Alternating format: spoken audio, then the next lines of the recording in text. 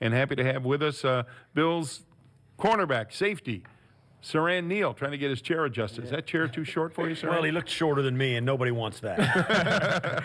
Siran, what do we call you? Are you a corner? Are you a safety? A nickel corner? What? Give me the designation. Just athletic, man. I can do whatever they want me to do. You know, I'm a team player. I go out there and just get the job. But it's pretty evident you are playing a different role than you played at least last year at this time, right? Yeah. How do you like it? I'm actually loving it. Definitely going out there to get the opportunity to be out there with the guys and to be on the field. It's awesome, man. It's awesome. I just love going out there and playing ball. Now, you played in all 16 games last year. You played a lot of special teams, right? Mm-hmm. And like me, I played special teams for a long time. But 7 Pro Bowls. Hall of Famer, yeah. All that aside, it was more fun when you got a chance to play down and distance because you were on the field more, right? That's the fun part. Yeah, it's definitely a fun part. And still right now, I still play special teams. And I go out there and, you know, get the job done on special teams. You did some good stuff. And then go on defense and then play the down and distance. It's awesome, man. I just love it. You made a couple of tackles on special teams. One, you saved the touchdown on the punt return, the 61-yarder that turned into the interception, saved points. And then you also made which you almost never see. I got to tip my hat to you. A tackle inside the 15 on a kickoff return these days is like impossible. And you got the guy from the Giants inside the 15. Yeah. What did Heath say? Heath, man, he ever since Heath got here, he called me up and he was like, man, you're going to be my guy. I just need you to fly down the field and blow stuff up. So right now, with all of that, my task is right now just run down there as fast as I can, try to beat the blocks and just make a tackle. That's analytics right there. Go down the field and blow stuff up. Is it hard to balance special teams work and focus and the defense? Because you're getting a lot of reps on defense. No, it's not a lot because I actually going into special teams, I want to carry the special teams on my back, you know, and haul that, you know, be responsible to go on there to get a good feel on defense. You know, if I have to go on there, I have to do that. It's something I love to do. So you got a team coming in. You guys got off to a really nice start, 2-0, a hard-fought win in week 1 against the Jets, and then you kind of had it under control in week 2, and you know they hit you in the mouth early. You responded. What is there tangible stuff you can point to after that first drive when they came out and went bang, bang, bang, bang, and all of a sudden you guys came off the field and said, wait, what happened? Because they didn't do that anymore. It wasn't that. It just like first drive came out there. We did get hit in the mouth, but we just went to the sideline and adjusted a few things and then lined back up. And, you know, the offense came back and got it to a, 7-7. That's exactly what we wanted. And we came out there and just get the job done. Right. One of the things that happened in the Giants game, and it was obviously set up before the game began, but yourself, Dean Marlowe, and even Kevin Johnson kind of took turns playing the nickel corner, right? What was the rotation there? What triggered the rotation? What were you looking at from the Giants that let you know who to go in? No, it wasn't actually more of the rotation. We all do play nickel. It's just certain packages or whatever that we get to roll in and do. It's nothing really. And you did it seamlessly. There was never I couldn't see it, at least from up top, a play where it was like, who's in a nickel now? No, you guys always knew who was going in. That's we did. It just sounded from the sideline, getting it communicated and getting the adjustments from the sideline. Whoever got to go in, just go in and get the job done. This week you finally turned your eyes forward onto the Cincinnati Bengals, and you look at them, man, they're airing it out. I mean, they've been behind. You see a lot of their passing game. They haven't been able to run it very good. Joe Mixon's been out. They've been airing it out, and they got some guys that can fly out there. What's the temperature of the Bengals offense? The Bengals offense are pretty good, offense. They do a lot of things to get you off, but the thing is pre-snap communication to get lined up and just doing the job. Basically, quarterback pretty good, trying to get everything mixed up, but just lining up. And John Ross, their guy, has really emerged for a lot of people. Didn't know him. He didn't play all that much. And with A.J. Green being off the field for them, John Ross and he can really scoot. What happens and how does it affect the mindset of you guys in the back end when you know you've got a guy that can really take the lid off? John Ross, he's really, really fast. One of the guys that actually came out, ran a 4.2 in the combine.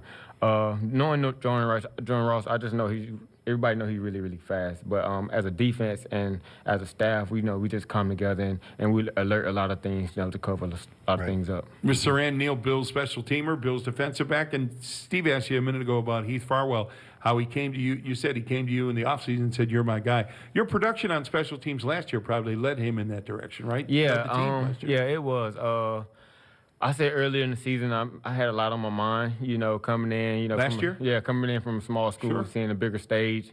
It usually happens, but basically with Coach McDermott actually taking me on his wing and just telling me certain things that I can do because he said them to me, and him believing in me actually led me to go out there on special team last year and get, do that. Is it a tough transition? We hear about it sometimes. The guys, you had success in college at Jacksonville State. You're a star. You're playing defensive back. And then here it's like, hey, we need you to focus on special teams. Did you play many teams in college? I did early in my years, probably freshman, sophomore year.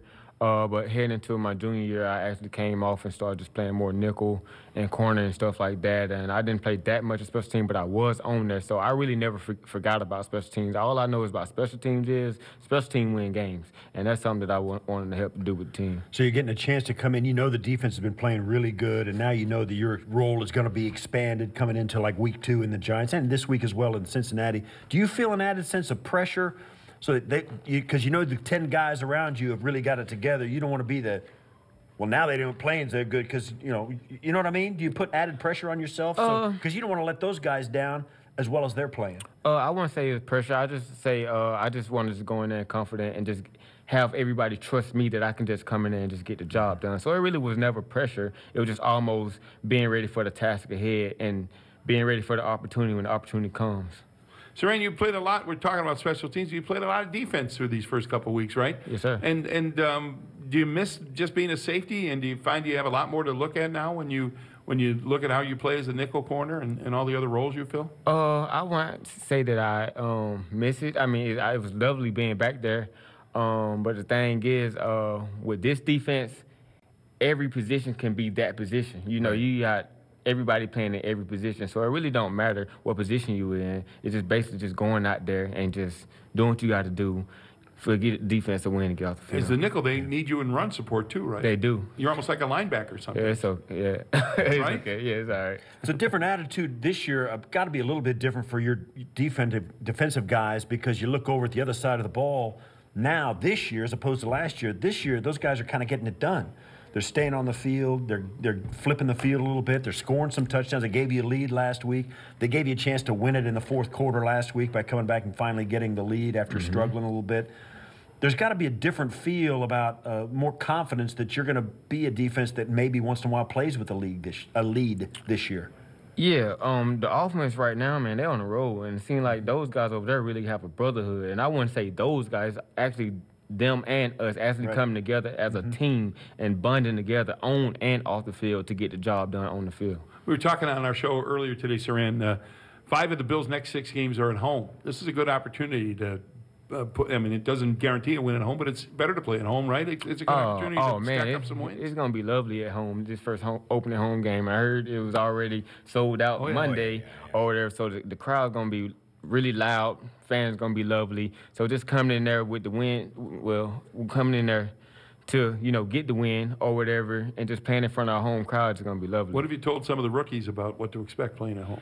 It's going to be really loud. Yeah. It's going to be really loud. All fans are really, you're on the field on crazy. Defense, yeah, it's going to be really loud. So right now when we're going into the game, like I told the rookies, you're just going to have to pre-snap talk. We'll have to talk to each other, communicate everything to get the job done. Do you have to use hand signals sometimes, or are you at the point now after a year in this defense, can you make some eye contact with Micah or Jordan or Trey or whoever's outside you? Can you just make some eye contact and adjust that way? Because because you can't hear sometimes out there. Yeah, you can't hear sometimes, but through the week, that's when we, do pre-practice and pre-meetings and do all those things to communicate on the field when we get out there. You guys play music in practice. When you're home, do you play the music during the defensive periods? Or? I don't know. You don't even hear it? I can't even hear it. I be so focused on, getting my call in the task ahead, man. It's just like you just don't hear none of that stuff. You hear the crowd, but you really ain't paying attention to it. Right. Siran, thanks for this. Great start to the season. Thanks for being with us here today. Stay in one piece now, right? I will. Yes, sir. Siran Neal, Bills defensive back. We're coming back with more Steve and I. It's One Bills Live, presented by Kaleida Health, and this is Buffalo Bills Radio.